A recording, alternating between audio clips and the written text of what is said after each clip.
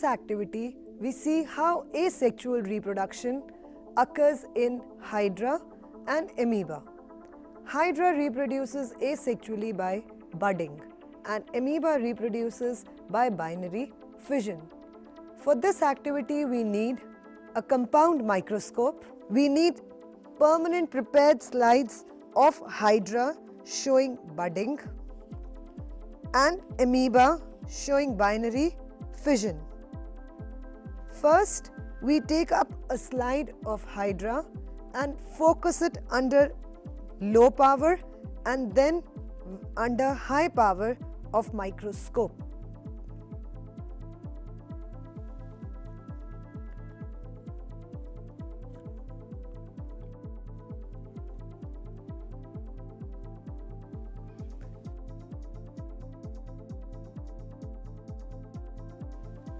What do we observe?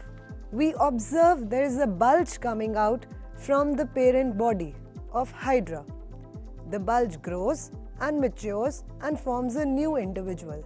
This detaches from the body of the parent and grows as a new individual of Hydra.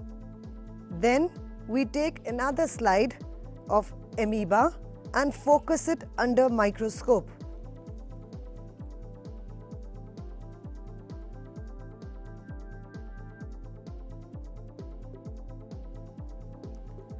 What do we observe? We observe the parent body divides and results in formation of two small new amoeba. These two new amoebae are called daughter cells, and the binary fission is a type of reproduction seen in amoeba.